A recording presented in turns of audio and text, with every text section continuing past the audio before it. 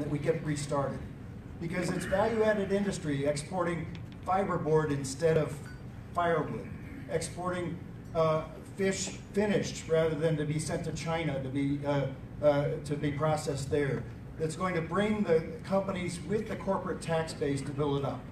In the meantime, on the cut side, our three largest general fund users are the Corrections Department, the Health Department, Education Department. I will work on outputs to make not just have a fight on inputs, to make sure we're getting what we pay for and can take the cuts we need to take.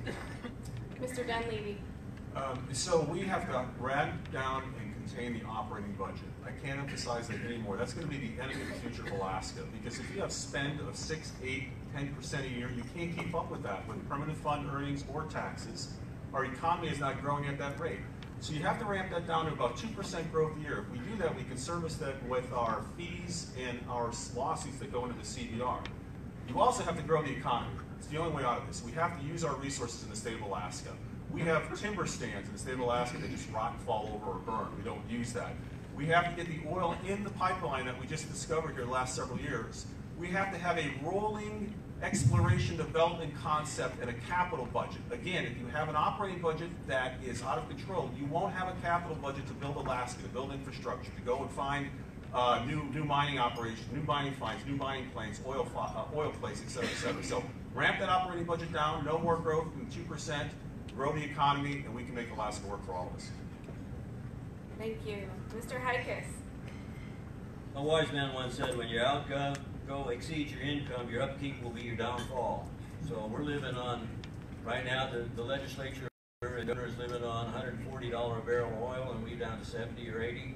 And my plan would be the Alaska Republican Oil Gas Co-op that I wrote down that would essentially lower our gas prices, the fuel prices at the pump, to about $1 a gallon, $1.10 in the highly populated areas, and about $2 a gallon out in the bush. This would be for gas and diesel, and would create a second permanent fund. That's sustainable, because the oil is going to keep coming out of the ground. We can take our oil and refine it here in Alaska in kind, rather than pay federal dollars for it, rather than the legislature and the governor being able to shoot holes in whatever budgets they want. This would benefit every Alaskan every day they go to work or stay home or go play golf like I want to do, and the diesel prices, and the villages would also benefit from it too.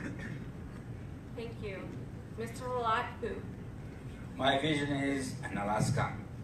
If I'll be governor, I'll build whole Alaska State whole refinery. Everybody who is over 20 years in Alaska, I change your driver license, go gas station more than $2. And I want to respect, and I want to bring here the company, not BP. BP, when they moved in Alaska, when I worked in North Slope 25 years ago, 30 years ago, was 80% people from Alaska work in North Slope, make money, support the family, everybody happy. Now it's only 15% from Alaska. And my time, nobody work in North Slope from another country or another state. And that will help the budget, our economy. And people laid off, and we use our budget. Our budget is underground now. And I know a lot of people who came here from the United States to build this gas pipeline, not foreigner country. Foreigner country kick us down. Thank you for paying attention. Thank you. Mr. Sheldon. Yeah, we need to bring ACES back, Sarah Palin's ACES SB 21 is no good for the state of Alaska. I voted yes that we need to tax our oil companies because it's important that we're only making 12 cents on the dollar right now with our oil. That's where we get our money. Let's tax them up. Let's do 10-year contracts with them. Not the House, not the Senate, not the governor will be able to change until the 10-year contract is up. This is why they ran the last time. We won't allow them to run this time. We have a budget called 81-9-10 plan. 81% will cover the umbrella of the state of Alaska. 9% will be for infrastructure. $300 billion will go to the House, the Senate, and our administration. 10% of it will be rolled into the CBR fund, which each commissioner under our state will take a cut. It'll be 1 pencil out of 10. We can streamline our government to a point where we can find out what's going on with our dollars. We need to take a state budget. I think it's a state audit. I think that's really important to figure out where our money's at. Thank you. Thank you. This is our last forum question before we move into audience questions. You'll have 60 seconds to respond, and we'll start with Mr. Dunleavy. The state of Alaska has been operating on a minimal capital budget. The shackles of the state's ability to move the needed capital projects forward, which impacts business and community development. At what level do you feel the capital budget should be funded to address infrastructure needs in Alaska? So as mentioned earlier, our capital budget has been in jeopardy for some time because the operating budget gets out of control. So you have to control that operating budget. I can't emphasize that anymore. Going forward, we have to decide what projects we want. And in order, once we do that, we can determine what the size of the capital budget should be, and it allows us to also get a match from the federal government. But you really need to be looking at a minimum, in my opinion, of $200 to $300 million a year going forward to actually start to refurbish our infrastructure, build new roads, take a look at ports, build the state of Alaska. And so, $200 to $300 million, I think, starting out. But if we contain the operating budget and we increase our revenues from these fines on the slope, we will be able to grow the capital budget and grow Alaska. We're not going to be able to get out of this without growing Alaska. We're not going to be able to grow Alaska without a viable capital budget. So we're looking at about $200 to $300 million starting out and moving forward. Thank you. Mr. Hikas. I've watched a lot of things go on in Alaska, and I've watched a lot of projects not be funded that should have been funded, like the move from Juneau to Willow. That would be one of my priorities. Even if we just dug a slab out there, put in some trenches for some toilet facilities and set up a tent city, and then I just moved our legislature there, we get it done for $10 million. And I can guarantee you they would be in a hurry to do something to help get the buildings out of there and get it out of Juneau where we have more access. We voted to move it to Willow. It hasn't moved to Willow. That's where I would put part of the increases. I'd give them a tent and a computer, and then help them be satisfied. And I know we're supporting a legislative building in Anchorage. Well, they'll just have to learn to run their computer from home. When the legislative session is over, it's going to be over. And what won't be fun? That's one place where we can save money, even in the capital and the operating budgets. Mr. Halatku. My vision, all the gold from Alaska, no more Canada, Russia or Japan. I talked already with the president from Alaska USA Bank. We need to put the gold over there, make bars, gold, silver, platinum. When we got the gold, we got trade. When we got this, we got economy.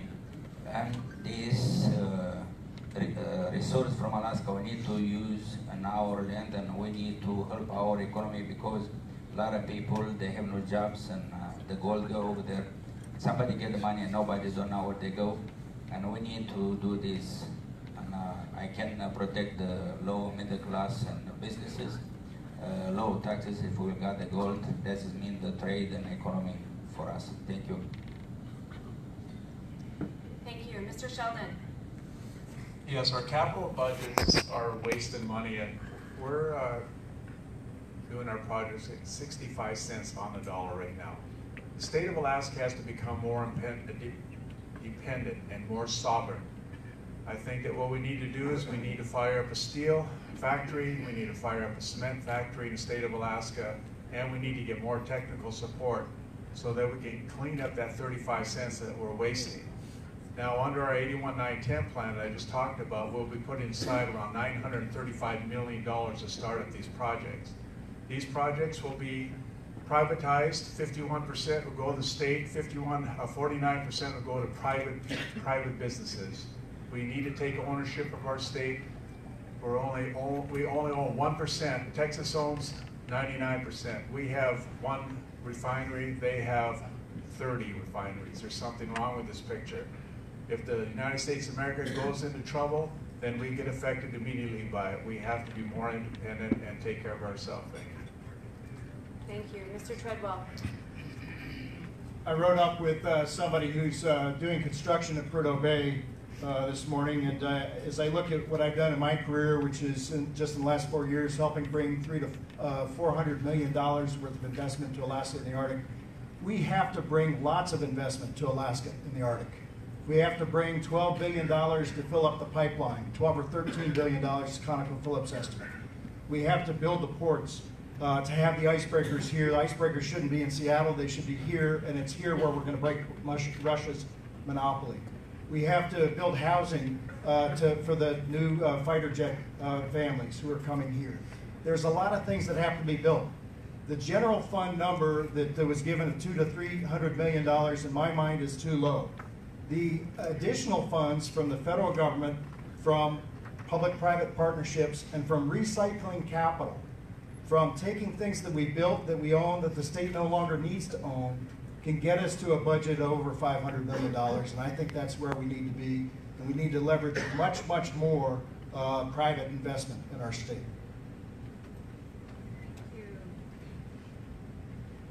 Thank you. Now we'll take a few audience questions. You'll have 45 seconds to respond.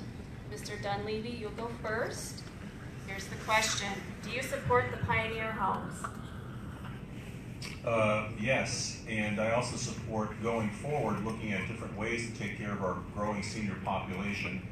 There's some unique approaches that are occurring all over the country.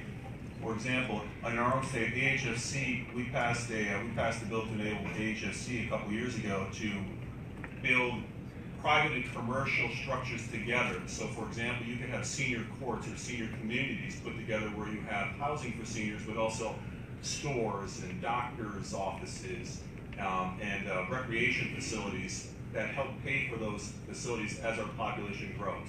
And I just wanted to do a follow-up. The $200 to $300 million I mentioned was a minimum in terms of the capital project or capital budget moving forward. Okay, thank you. Mr. Hikas, do you need the question repeated? Can you say that a little bit louder? Do you support the Pioneer Homes? Absolutely. I was at the Pioneer. My dad used to play music at the Pioneer Home. He was like 80 years old, and he'd drag his karaoke down there about twice a month. He'd entertain the old folks, and he did that up until the last month or 6 weeks before he died. Yes, I support it. I'm not that involved as Mr. Dunleavy has put out, but yes, the Pioneer Home and what he said makes a whole lot of sense. So we got to take care of our seniors. My mom's in a home right now. My brother's taking care of her. So yeah, I know about old folks and taking care of them. So thank you. Thank you. Mr. Halatku, would you like the question repeated? No, I am okay. I support the seniority. Also, I don't support another things. I got some friend, I got with him and a doctor, he's disabled. And each visit, just put on the scale and couple things, $300. That's crazy. We need to be careful with these doctors. They take all the money from the insurance, and they don't have so much money over there. And a couple years done, what is going on with them? If I'll be governor, seniority will be respect like my family, and I will take care of them like my parents, because nobody pay much attention. They go to the doctors, the money go away for a couple of cases and couple of things. Thank you. Thank you. Mr. Sheldon. Yes, absolutely. I support the Pioneer Homes. These are our citizens of Alaska that I highly respect and honor. My mother is 92 years old. She's still alive, and she's in a Pioneer Home. And I think the cost of Pioneer Homes are exaggerated, too high. These Pioneer Homes need to be looked into to make sure that we're not overpressing our mothers and our fathers that are living in these homes. So yes, I really appreciate their service, what they are doing to help our mothers and fathers, and we should continue that process. But at the same time, streamline it so that our citizens are not paying too much and being burdened by taxes and what have you. So yes. Thank you. Mr. Treadwell. I was in the Sitka Pioneer Home on Sunday for lunch with my former boss, and I do support our Pioneer Homes. I also know from having served as Lieutenant Governor, we've got two very hard-working senior commissions in this state that have been working on the challenge of senior housing. I know many people who also provide private senior housing. Their biggest complaint is the paperwork the state forces on them. If you have a 95-year-old Alzheimer's patient, why does the state need to come inspect that next year again to see if that patient still has Alzheimer's? That was a question asked to me the other day. We are burdening our senior care with excess costs without using common sense. And we need to help expand senior care in Alaska. Thank you. All right, second audience question.